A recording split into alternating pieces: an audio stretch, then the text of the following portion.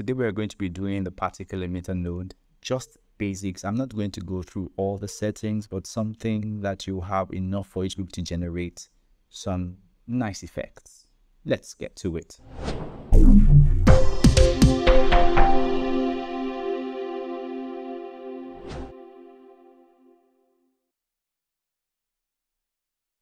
And let's just increase the clip duration to 10 because I'm going to do a bit of an example. Change, and we go to the Fusion page. Drag the media out here. And you can get the particle emitter from 3 sources: Control spacebar or Shift spacebar, type P emitter. I've already typed PEM here, P emitter, and click Add. That's one way. You can get it from the toolbar here. Another way, then you can go to Effects, under Tools, go to Particles, CP emitter, particle nodes here, and CP emitter here, drag that here. So let's delete this too. And let's close the effects tab. If we drag this particle emitter to the viewer, we see it doesn't show. It has to go through a particle renderer node. Particle render, connect that here and connect this to the viewer. We have that going there. Let's go to the particle emitter node and let's just go through a few of the options here. Good enough for us to set up like a particle emitter animation thing, right? Let's start from here. Controls. Under controls, you see number of particles. This number means the number of particles it's going to generate per frame. So for each frame, it's going to generate a particle, 10 particles, 10 particles, all adding up to each other. If I go here, let's zoom in here, go here to 200, and let's click out to see this dots here. So at this point, this is the first frame. If we zoom in a whole lot more, if we count these particles, we'll see that there are 10. To make sure these particles are a bit more visible, let's go to Particle Emitter, I'll go to Style, and change this from point to blob. And let's go to Size, and increase the size a wee bit. And zoom up a little. Let's see the size, make it that way. And this P-render, let's make it 2D so you can see it better. I'll go through all the options I just went through just now. Subsequently, let's just move on. Go to Particle Emitter, increase the size to 0.5. Then you can zoom in a little bit, let's say 100, so you can see the particles. So I click out of there. You see the number of particles here are 10 based on the particle emitter settings under control. So for each frame, you have 10 additional particles. If I move forward by 1 frame, it adds 10 more particles, 10 more particles to the viewer. That's how that one works. Number variance means that if I add this number of variance as I've added here, let's make it, let's say 2. It means for each frame, it will add between 8 to 10 particles. That will be determined randomly. So the next frame, you could add 8, you could add 9. So it makes it look a bit more organic if they are not the same number of particles that is generated per frame. Lifespan is typically 100 by default. It means for the length of the comp. There are times when you want to extend the lifespan to be way more than the length of the comp, sometimes shorter. So that's what that is about. Then lifespan variance, you can vary the lifespan such that some particles, if I decrease it, let's say 20, if I say this is 20, for example, it means that there are smart particles that will probably die off at 80%, some will die off at 85%. So between the range of 80% to 100%, we'll have different particles die off at different times. This also lends to making the whole particle generation system seem kind of organic, depending on the style you want to do.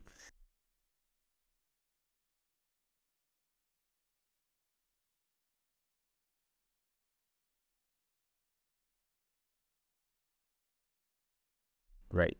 And position variance, you can change how that is generated per frame with the places where the particles are going to pop up from.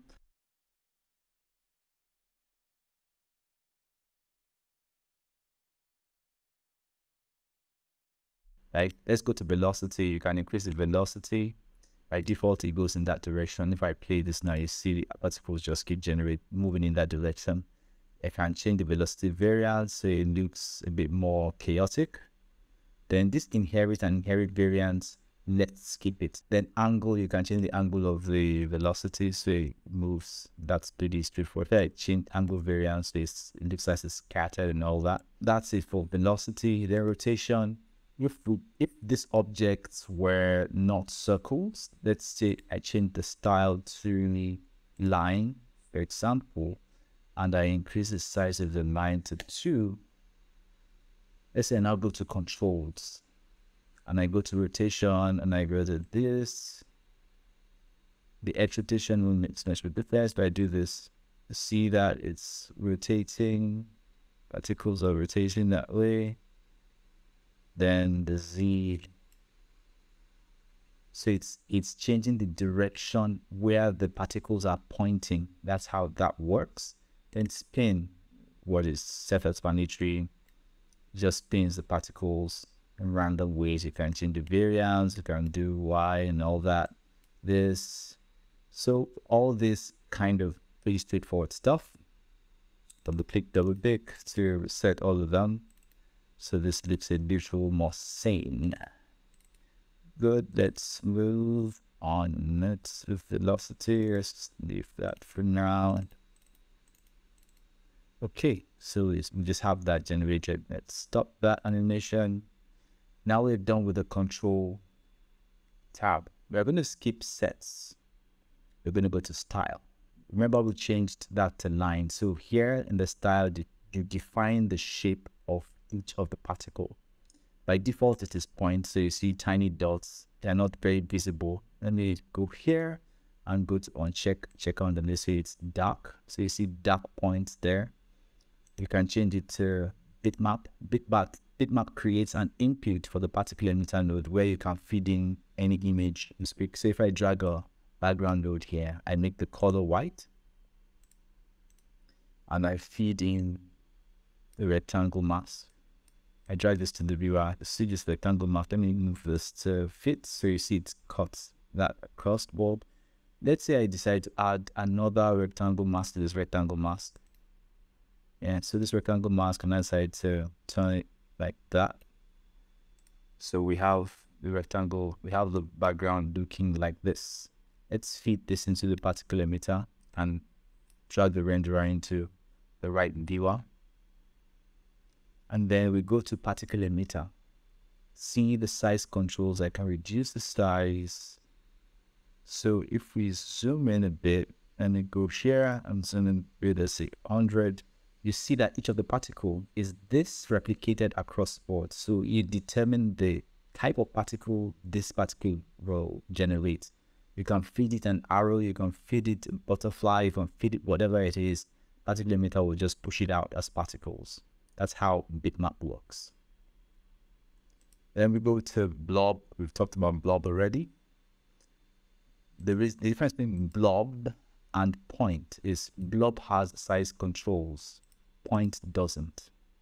And point is less system intensive than blob, right? So that's how that works. Can change the size and all that. I'll get in size controls subsequently. We go to brush. Brush are like built-in images for built-in particle types, right? So if you go to brush, you can select anything you want to effect. Flick. Then anyone check and go here and check this overlay. Let's increase the size of this so you see the snowflake. So we can pick anything we want on here. Some of them are nice, some of them just look weird, that kind of thing. So yeah, smile, just smileys, you know. So pretty straightforward stuff. Then we go to line. We've used line. We've used line already. You can change the size, you know, still looks nice and all that. Then we go to n-gon and just images, circle, hard, circle, soft edge. You can change the number of sides this thing has. You can change it to 10 sides. You can increase it by going on here and typing 20. It's 20 sides and all that. So that's just down to you, whatever you want to do. Then the hexagon, the end hexagon with soft edges. You can change it from being this magnet, yeah, from being an hexagon to, I don't know, whatever it is, how many sides you want it to have. Then we move on to this. This is just like, if I click on here, it's a starry shape but with feathered edges. This is a starry shape with inner feathered edges, and this is just a circle that has seriously sharp edges. That's that for endgone. These are just options. You can click whatever it is you want on here and all. Let me go to point cluster. Now this point cluster is different from point. If I go to point, fewer particles. If I go to point cluster, way more particles. What this does is, if I, for each point that displays, this thing displays 5 more particles around that particle. So you have 5 times more particles on display on the screen when you use point cluster. This could probably be used in situations where you want to create a situation where the point spawns even more points. But that's just to let you know how that works. You can change the number of points and increases, and change the number of variants. Yeah, so that's it for that. Then under color controls, you can change the color of the particle, which is pretty straightforward. Click on here, bam, click OK, and then we have particles. Let's change this to blob so we see it clearly. Then you can twirl down color variants. Under color variants, what this does is, the way we have described variants, let's go here and drag this here. What this means is, it is going to, between minus 0.238 and 0, is going to add what? A value randomly between this and 0 to the value of red to the particle here. If I drag it a bit more so you see the color changes. Some of them have lower values of red, some of them have the value of red that is 1. That's how that spreads across. Same thing across green, blue variants, alpha variants, that's transparency variants. Right, so that's how that works. Then we scroll down color over live controls. You can, apart from what we did here, let's set this back to the default. From what we did here, if I click on here and I go to here and I click on here, let's say I click here and I add red, it means for the life of each of the particle, you know, we set the life. Let's go back to controls. The lifespan for each of control is 100. Let's set it to like 50%. So 50% of this gone by here, some of the particles are going to start dying, right? So if I go to style, it means by the time this particle hits 50%, it would have turned to a shade of red. Red overlaid on the particle particle color we already described here. Let's say we set this back to white so we see the effect better. So if I go here and I play it,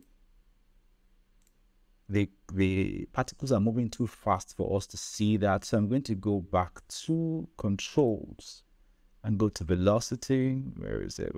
Let's reduce velocity by a whole lot. So that way you're going to see the effect. So you see the particle is now, you can now see the particle is moving and going from white to red. There are instances where you want to do this kind of thing. Let's stop the animation. You can do this across, and whatever color you pick here, of course, you can adjust here using the sliders, or just go directly here to change that color. We can add as many points you want over the lifetime of the pair. Click on this, and I go there. Let's go bling. Let's go to this part. Go here. Let's go with green.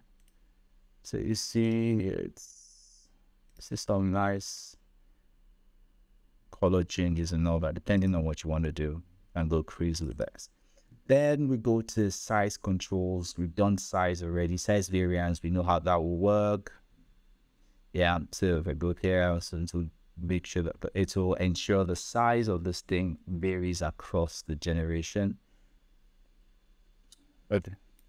So for size variance, of course, you can adjust it to be able to give it different size of the blob. Let's say I'm drawing this up here. So I play it, see that different sizes of the blob appears and all that. It's not so obvious in the movement here, but yeah. Click on that to set it. Go there and size to velocity. You can, if you increase this, The particles, let's say I scroll up, go to controls. For velocity, let's say I do this variance thing for velocity, right? And I play this. Let's now go to style. Right, if I now go down to the size and I see size to variance, I increase it. The particles, and increase it to a very large amount. The particles that have a lower speed are going to have a smaller size. The ones that have a higher speed will have a larger size. That's how this works. There's the size to Z scale. The particles that are closer to me are going to be bigger. The ones that are smaller are going to be the ones farther. Now, this size over life is interesting. If I drag this down here, it means when the particle is generated, this will be very tiny. In the middle of the animation, it gets big. Let's say I'll say I drag this down. So it means when it starts generating, it's small, then it increases over life, then it drops down to 0. Can't really trace the stuff now. Let's go to fade controls. For fade controls, it means at the beginning you want it to not just appear, you want it to just fade in, slowly fade in or fade off, depending on how you want it to happen. Let's drag it to the middle here, and I play this. You see that it just fades in, then towards, let's say I drag this to the middle here. So this affects each of the particles. So you see them just gradually fade off. So it's kind of gentler as against it just disappearing from the screen. That's for fade controls. Double click on this to reset it. Then we go to merge controls. This I'm going to skip for now. Scroll down. Should move my expiration on this. I can get to it later on, but I don't want this video to be too long. Now that we've done the style, we go to the region. Now by default, you notice that there's this circle here. These particles are being generated from this circle region. You can also change the region where this is generating to another shape. I go here and I go to, let's skip this here for now. Let's go to, if I say all, the full screen is going to be the point from which it generates the particle. If I play, so the particles just move across the screen. It feels nice. It could be an effect you want to do, right? Then you go to this here, you can go there. So the particles are generated from this image that I just drew on the screen. So you can generate the particles from a custom image that you draw on the screen using the Bezier curve. Bezier, I don't know. Whatever how you pronounce that, I don't know.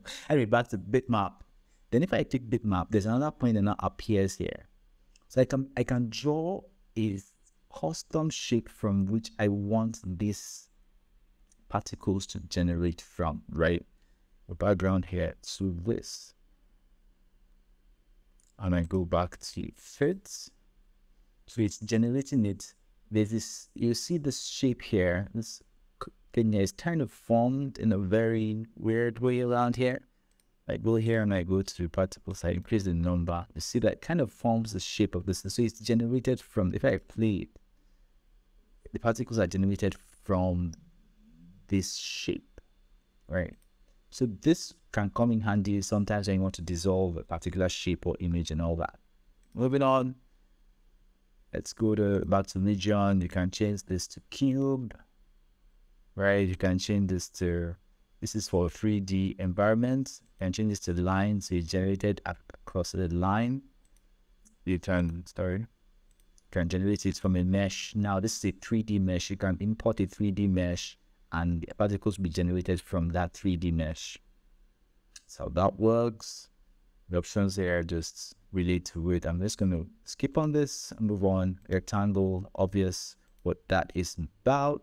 Then you can move the rectangle around and all that, rotate it, that kind of thing. Then you can go to sphere, which is the default that we had before. That's just about it for Particle Emitter.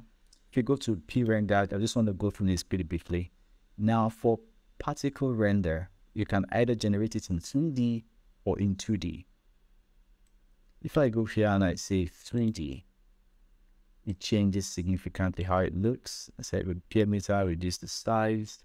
Go to style, reduce the size of let's collapse this, reduce the size of this. So we get to see some blobs like that. Drop this,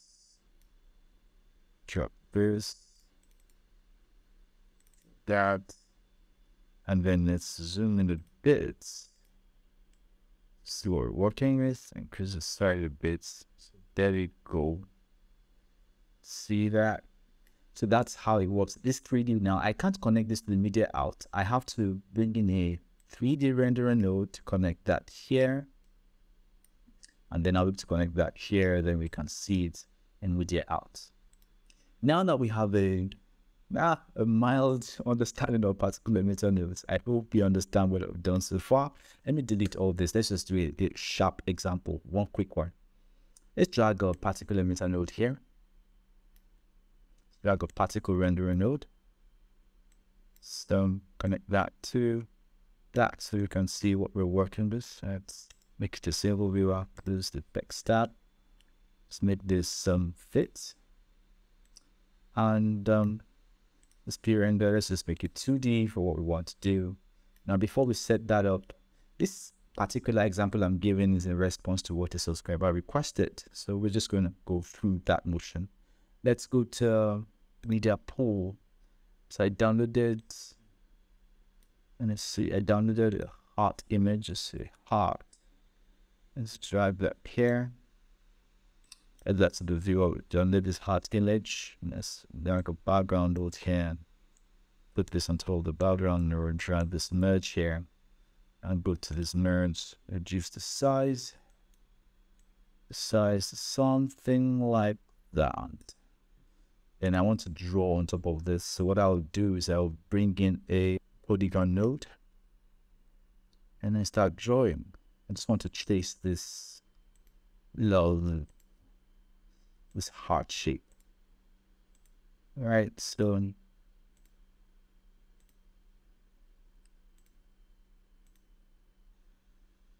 that's for that.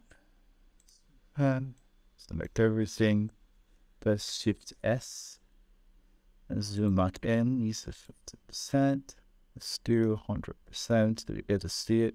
Now this particular point here, I press Shift L to make it a sharp point. And then drag this up here like that. Let's now go and delete all this. And this background node, let's make it white. Connect this polygon node to the background node. This polygon, let's increase the border width. Read it. Something like that. This is 0.01. System up bits so you can see how it looks. I'll go back to 50% so you can see it better. 100 is better. And it's down a bit. Yeah. So see that it's not particularly shapely here. I can delete this point and it's a bit more. I can delete this point too. It's a bit more interesting there. Click on this scale like that. Through the scale like this. Sorting that. Share it back there. And this, hit this. And yeah, so this looks okay. So now we have a heart shape zone here. Now we go to this polygon, the length of this, let's make it something like this. Let's get to 0.3. We animate the position along something like that. So I can make it minus 8.1. Sorry, minus 1 actually. Then go to the beginning, keyframe this, and move to about, let's say, 180. And then move the position like that. And move it like that. And let it go through till it gets to the end. And then we're good to go. So if we play this, just see. Let me try it. So we get in, play that.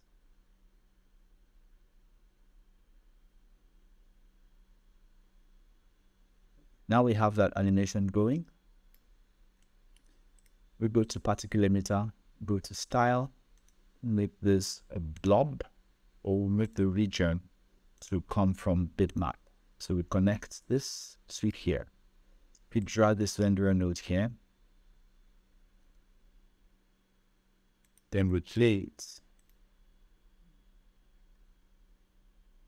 See the start there. It's not looking so nice just yet. Let's go to Particle Emitter, go to Style, go to Size. Let's increase this to 0.5 so it's pretty obvious. Then we go here. We go to P-emitter, press Control Space Bar and look for G turbulence. Add that in here. Turbulence is too much. I go to P turbulence. I drop this to 0.05. 0.05. 0.05. It's still too much. I go again, drop it to 0.02. 0.02. 0.02. Pretty density here a bit. If we then increase it to almost 100, right? In fact, I want to drop this to 0.01. 0.01. Fantastic. So if we play this, see what happens there. Our particles up here, and then we have that going. You see that this, it follows the path of the bitmap. Now I want to shorten the lifespan of the particles, so I can go here and just drop it to like 60 and play it back again.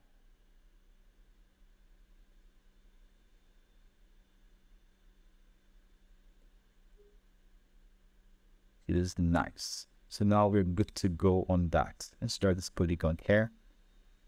We have this going next. For those particles, let's increase the number to maybe 20. Lay it back again.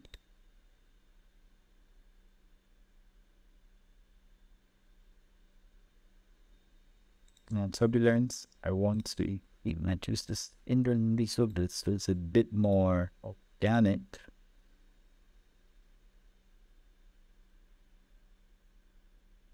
Okay, we'll deal with this subsequently. Then turbulence, let me just increase this to 0.2. I think it's too fixed. 1.02. Okay, so this should look better. Now we're going to do several passes of this, maybe like three passes of it, so it looks nice, good. Now we copy all of this. No, let's just copy just this 3. Copy. Paste. Even if we make a copy of this too. So paste. Connect that. Now this polygon is connected share, and it's the same polygon across. And for this one, I'm going to add something called p-flock.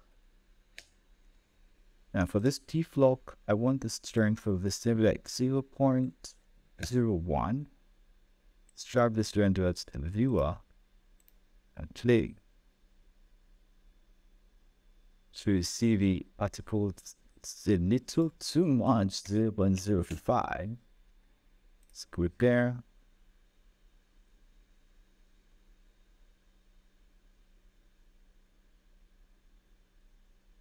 Okay, good.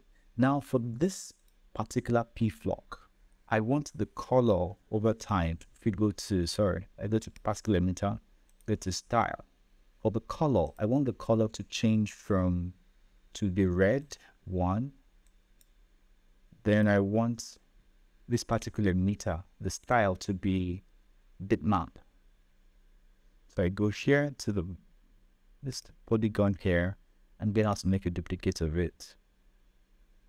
Copy it, go there, paste. Then I'm going to delete this point here, delete. This point here, delete. And then here,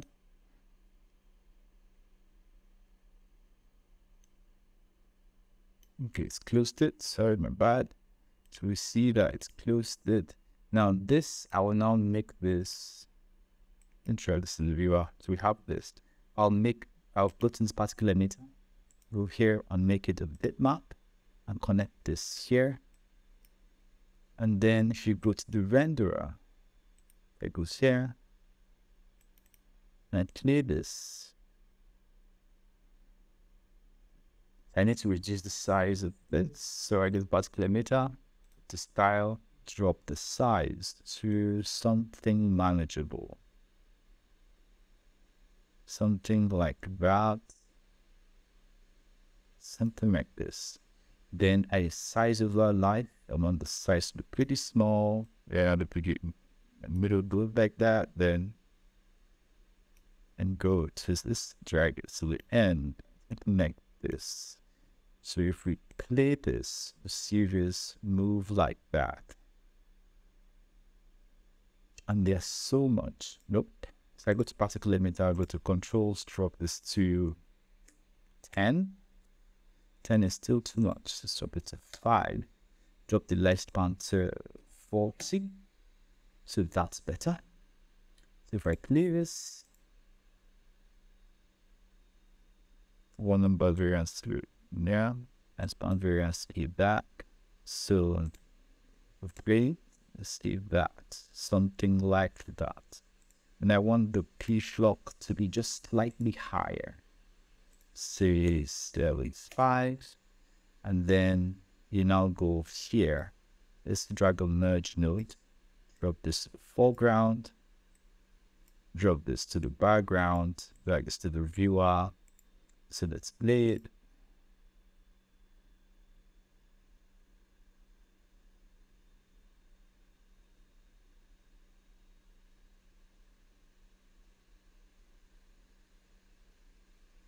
Okay. So what I need is to do another level of this one. Copy this. Paste this here. Then this background there connects to this. And then what I want to do here is increase the turbulence of this one just a little bit more. 0.04, 0.04, 0.04. And then we add this merge here. And I want this, the size of a life for this one to be changed like that. Space here, like that. And then I want this to have a bit of a glow. So I press Ctrl spacebar, soft glow. I drop the glow size to about 6 and this to about 0.5. And let's see how this looks. The new hair. Increase back to 0.75. So now let's view how this looks.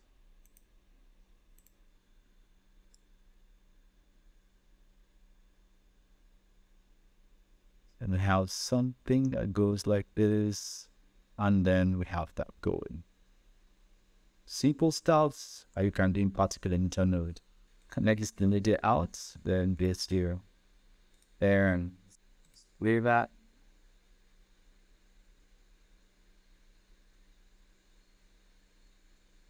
Pretty cool stuff in it. Okay, guys, thanks for watching. And that's what we've been able to do in this short period of time. I hope you enjoyed it and have a nice one, guys. Sorry, this is a particularly long tutorial. Do like and subscribe and take care of yourselves. Cheers.